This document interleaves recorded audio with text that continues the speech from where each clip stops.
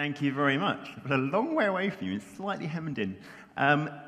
It is lovely to see you. We're going to dig into God's Word together now, and we'll come back and have a bit of a long opportunity to worship together through song after that.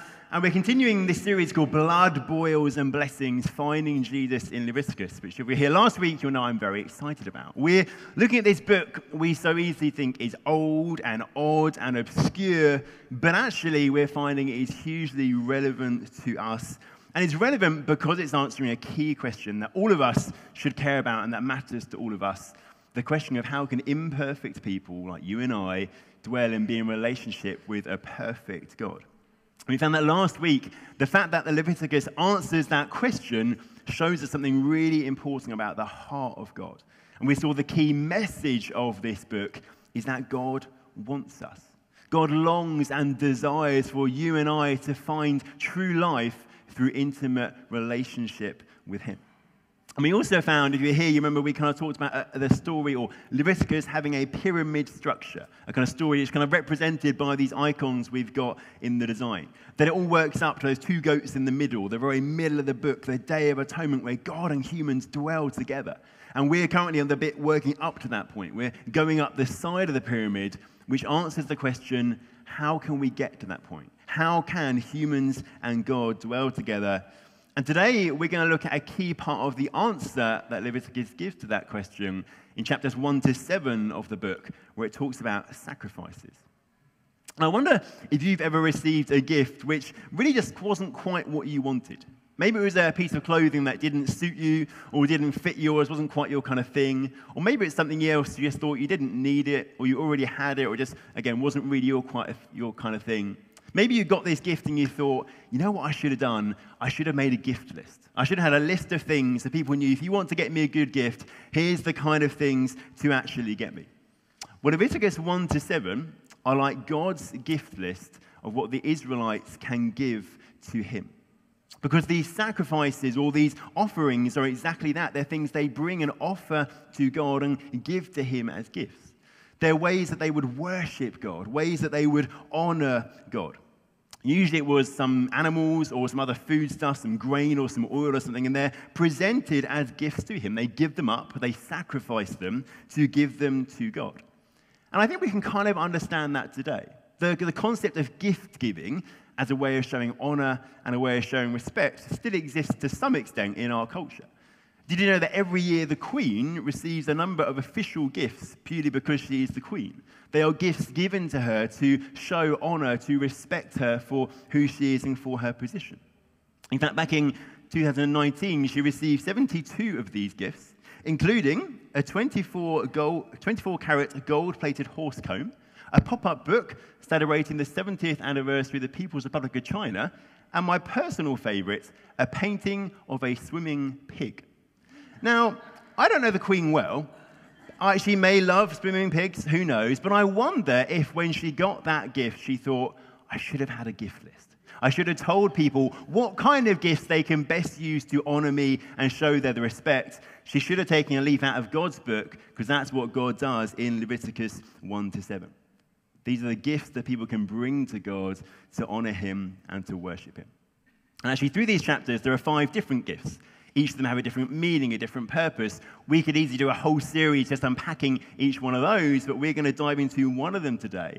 We're going to go to Leviticus 3 and talk about the peace offering, or sometimes it's called the fellowship offering. It's just different ways of translating the idea, and we're going to call it the fellowship offering, and that nicely encapsulates what it is. Because the fellowship offering is a very special offering. In many ways, it's like most of the other offerings and sacrifices. It involves killing an animal, doing some stuff with some blood, burning some of it, the priest eating some of it. But this particular offering is unique and special because it was the only time when the Israelites themselves, the person bringing the offering, got to eat some of it themselves. So the priest has some of it gets burnt, they get to eat some of it. What's going on is God and the offerer, the worshipper, are sharing a meal together. God gets some through burning it, and the offerer gets some. They're sharing a meal together, and it becomes a meal about committing to God and about communing with God, which kind of means connecting in relationship. So we're going to read a little bit from Leviticus 3 and the kind of instructions given for this sacrifice. And like most of these sections of the book, you kind of basically get told for each type of sacrifice what to do depending on what animal you bring.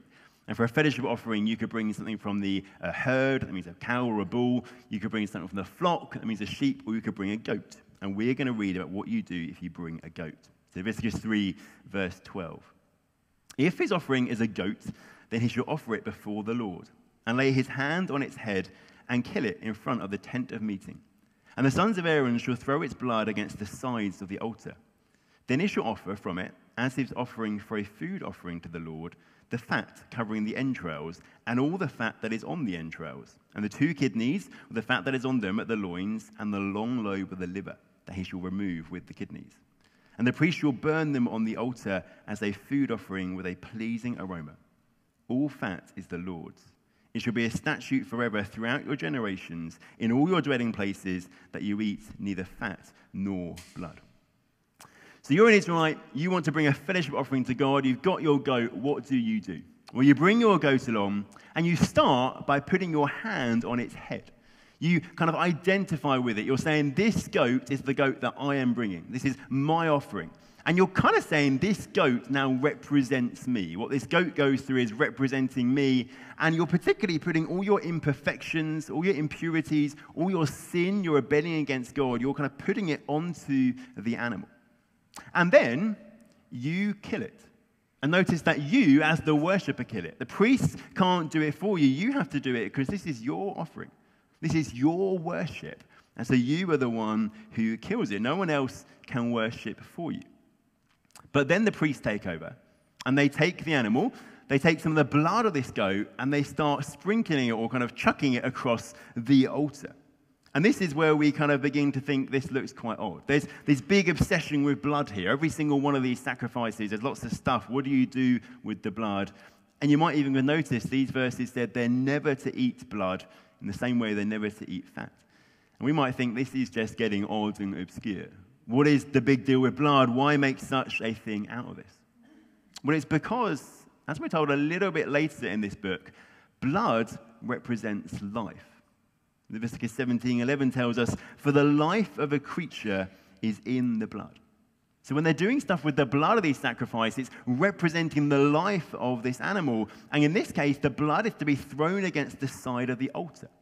The altar was a kind of a raised platform covered in bronze, not dissimilar proportions to this, actually, which was the place where they took the stuff they were offering to God.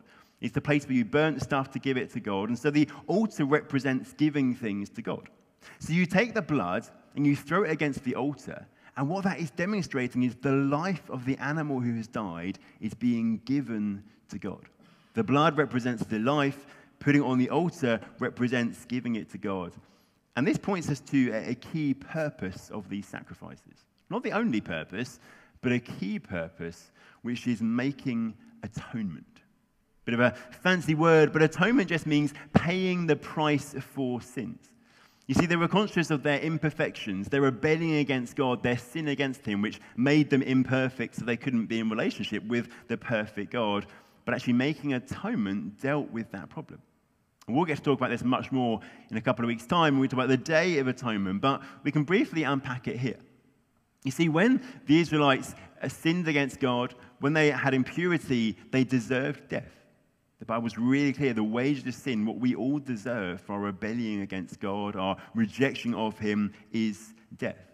That's the just, fair, right, inevitable sentence we receive. And it's the reason why the mixing of the imperfect people and the perfect of God is so dangerous, because it results in death. But what happens in atonement is God sets a price. He sets a ransom price so that people can be kind of bought back from death, can be rescued from that sentence of death, can receive forgiveness, can receive cleansing, can become perfect again to be in relationship with the perfect God. And the life of an animal is kind of the price that God set that they could give in order to buy back their lives, to pay a ransom price, to rescue themselves. The animal acts as a substitute. The animal's life is given in place of the life of the worshipper. And that's why blood on the altar is so very important. That verse in Leviticus 17 actually goes on. For the life of the creature is in the blood, and I, God, have given it to you to make atonement for yourselves on the altar. It is the blood that makes atonement for one's life. God's saying, if you bring blood to me, actually that life gets given instead of yours. You get to receive forgiveness and cleansing. And notice what he says there, it's God who sets the price. God tells them what they need to bring. It's God who makes the opportunity for atonement to take place. God is the one who's given them the blood of these animals for this to take place, he says, which all means atonement is not earned. Atonement is a gift of God. This is God's loving, gracious provision so that people can be restored to relationship with himself. And partaking in the sacrifices is an act of faith, trusting in God's provision and God's promise to bring forgiveness and cleansing. And so atonement is about dealing with the sins that separate us from God so that forgiveness and cleansing can be received. And if you read through the sacrifices, you'll see it's central to several of them. What's interesting here in this sacrifice, the fellowship offering, is atonement is just like a foundation. It's a base layer for so much more to be built on. The atonement then makes the way for both commitment and communion to take place. So the fellowship offering is partly about atonement, but it's also about a lot more, which we begin to see. After you deal with the blood, the priest then chops up the animal. The priests are basically the butchers of their day, and they take some of the fat, the kidneys, a bit of the liver, and they burn it on the altar. And so you'd have this burning bit of meaty animal flesh and the smoke going up. And what's happening here is that stuff is being given to God. Burning stuff is a way of giving it to God, because as the smoke goes up, it's a picture of this stuff being given to God. Now, obviously, the meat isn't actually going up the smoke. And obviously, God doesn't actually need food. The Israelites knew that, but this gave them a picture of the spiritual reality. The bits being burned are given to God. And they burn the fat, the kidney, the liver. And you might think, well, that's a bit odd. Why do they do those bits? Well, actually, it's because those were deemed to be the finest cuts, the best bits. You give God the very best bits. And that does seem weird to us because we have a very negative view of fat in our culture, understandably in some ways. But the Israelites considered it to be the best bit. It was the absolute delicacy. And so the very best is given to God, and he gets, as it were, his bits first. But then you might think, well, what happens to the rest? What happens to the rest of the cow or the sheep or the goat, whatever it is you're offering? And that's where this particular sacrifice is so very special. It's the only offering where you, as the worshipper, now get to partake by eating from it. Some of it gets burnt. Some of it's given to the priests because they need food, and that's a way of giving it to God as well. But then the rest of it, you get to eat. And it becomes this meal shared between you and God. Some's been given to God in burning, and now some you're going to enjoy in a meal. A few chapters later, Leviticus 7 gives us the kind of parameters, the directions for this. And it tells us to add bread to that. They're to have the meat, and they're also to add some bread alongside it, because in ancient Israel, bread was a key part of almost every meal. It's telling them to make this into a meal, make it into a little feast. This sacrifice invites people to come and to have dinner with God, to enjoy a meal with him. And that's so important because meals were so important in that kind of context. In a way, they kind of still are today. Sharing a meal with someone still carries some level of significance in our context and our culture, but even more so back in ancient Israel. It was such a relational thing. Meals were often about committing. They were used to confirm covenants. Covenants are like binding relational agreements that establish a relationship together. And when you made a covenant, you then often share a meal together as a way of committing yourself to the agreement that you had made. Here, the Israelites commit themselves to the covenant they've entered into with God, the relationship they've entered into with him. This meal is about committing afresh to God. But also, it's a meal about communing. Because in the ancient world, in the same way it's kind of true to an extent today, meals were about building relationship, about connecting, communing, which just means kind of connecting in relationship. And in sharing the meal with God, the worshipper was communing with him, enjoying relationship with him, and actually communing with the rest of the community as well. Other people would come and join you in this meal.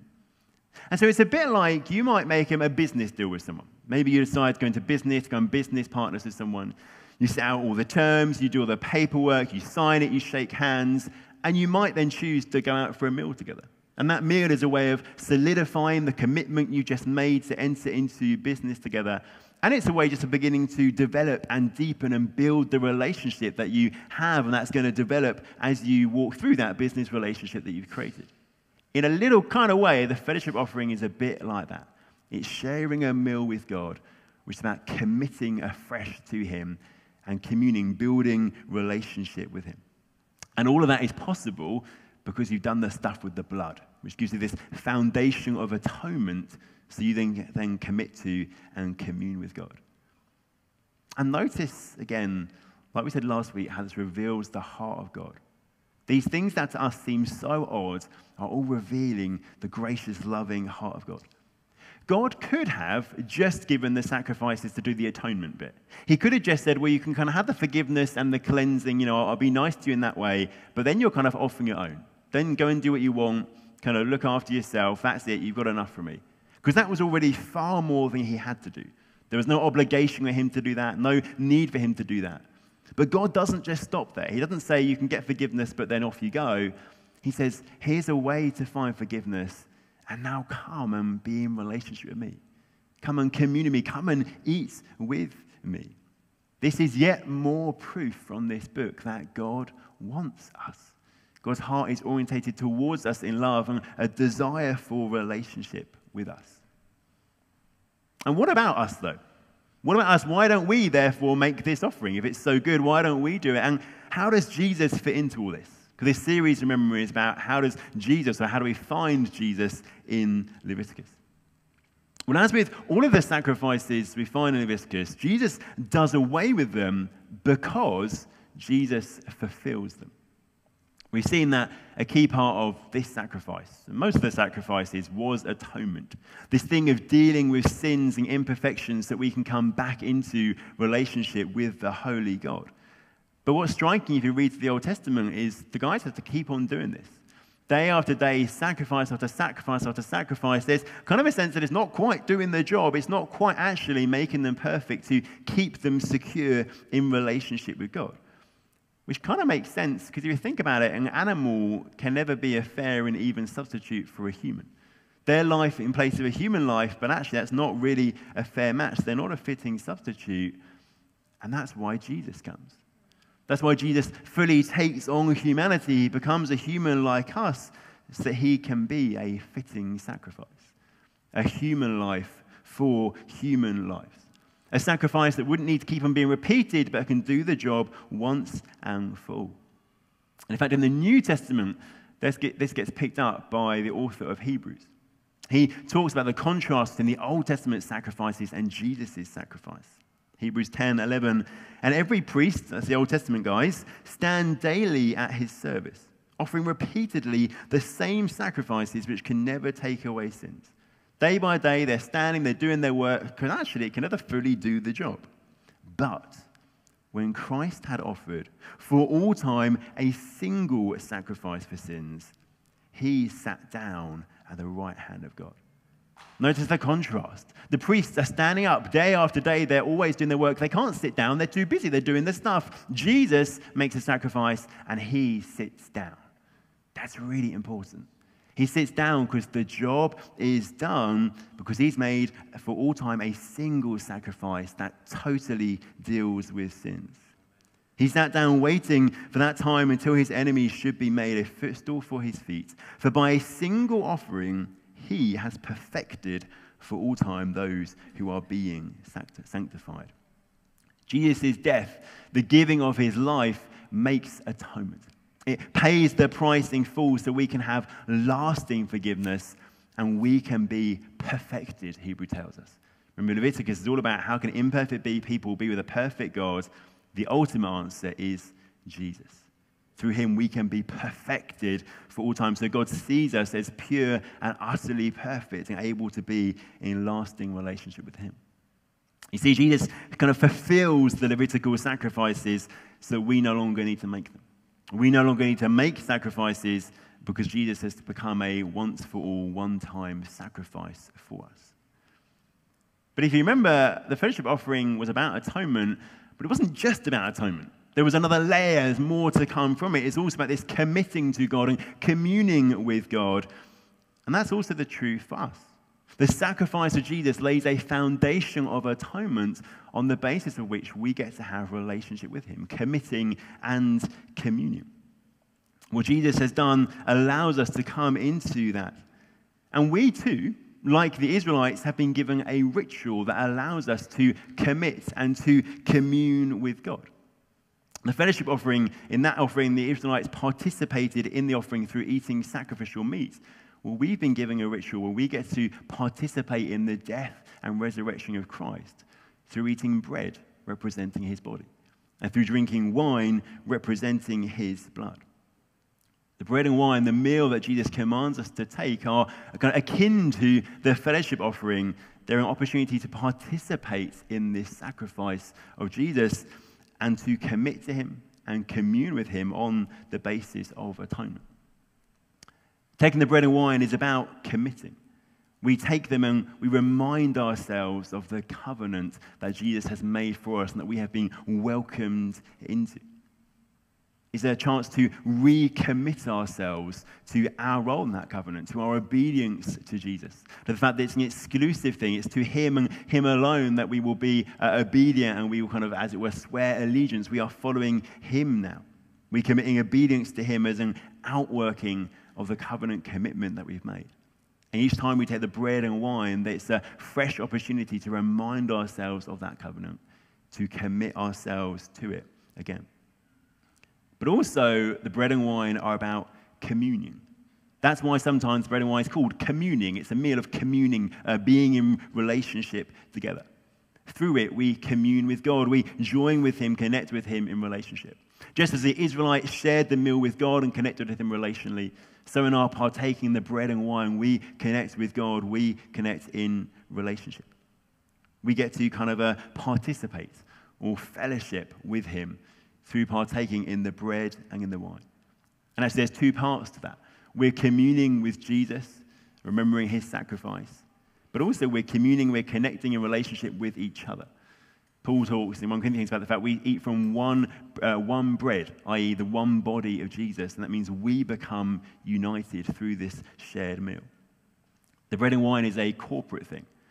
It's not a kind of it's an us thing rather than a me thing. It's something we do rather than something I do, because we are sharing this meal together, communing with Jesus and communing with each other. So you can see, in a sense, the bread and wine is in parallel to the fellowship offering. The fellowship offering expands and deepens our understanding of what is going on. It's a meal that allows us to commit to God, to commune with God, all sitting on the basis of the atonement, the paying of the price, the forgiveness that Jesus has enacted through his death and his resurrection. If the band could head up at this point, please. And so we're going to have a chance this morning to do that, to recommit and commune with God through the bread and wine. Hopefully you've got a little bread and wine pot from when you came in. If you haven't, maybe stick your hand up and one of the stewards will look out for you and be able to bring you one if you want one. And this is a chance for us to commit and to recommit. It might be that actually you've committed to Jesus time and time again. Well, this is a time to come afresh and to give your heart to him. It might be you've never committed to Jesus, but you know today you want to do that. You want to enter into this relationship, become a follower of Jesus. Friend, you can take the bread and wine today as a very way of doing that. And if you do talk to someone you know or one of the guys on the front here at the end. We'd so love to tell you more about that commitment you've made. If you've not committed to Jesus, we'd ask you to stick this out, just because actually it's not going to mean anything to you. And this is a meal about committing. It's deep and meaningful and purposeful. But don't feel uncomfortable about that. There'll be others doing the same, so it's no big deal. And why not come and chat to one of us at the end, find out more about what it means to commit to Jesus, what it means to be a follower of Jesus. And I thought the way we do this today is we're going to use some words to help us. You know, in the Old Testament, some of the Psalms are written to give words to help people as they engage in the sacrifices. The Psalms are there to help them to engage in the meaning of these sacrifices. And in the same way, throughout church history, people have written really helpful words, prayers, and songs to help us to engage with the bread and wine. So we're going to use some of that this morning. Why don't we just stand as we begin to engage with God in this way? Set our kind of minds on him. We can stand together, we're going to pray, and then we're going to worship. And we're going to pray using some words that have been used in English churches for hundreds of years. And I'm going to read them, I'm going to pray them. But there are also some bits that say all of that in bold that I invite you to pray with me, to partake as we do this together. And so we're going to pray together, and then the band will lead us in worship. And as we sing, we can take the bread, we can take the wine, we recommit ourselves, and we commune with God. Let's pray together. Accept our praises, Heavenly Father, through your Son, our Savior, Jesus Christ. And as we follow his example and obey his command, grant that by the power of your Holy Spirit, these gifts of bread and wine may be to us his body and his blood. On the night that he was betrayed, at supper with his friends, Christ took bread and gave you thanks. He broke it and gave it to them, saying, "Take, eat. This is my body, which is given for you. Do this in remembrance of me." Father, we do this in remembrance of him. His body is the bread of life. At the end of supper, taking the cup of wine, he gave you thanks and said, "Drink this, all of you. This is my blood of the new covenant, which is shed for you for the forgiveness of sins. Do this in remembrance of me." Father, we do this in remembrance of him. His blood is shed for all. As we proclaim his death and celebrate his rising in glory, send your Holy Spirit, that this bread and this wine may be to us the body and blood of your dear Son. As we eat and drink these holy gifts, make us one in Christ, our risen Lord. Draw near with faith. Receive the body of our Lord Jesus Christ, which he gave for you, and his blood, which he shed for you. Eat and drink in remembrance that he died for you, and feed on him in your hearts by faith with thanksgiving.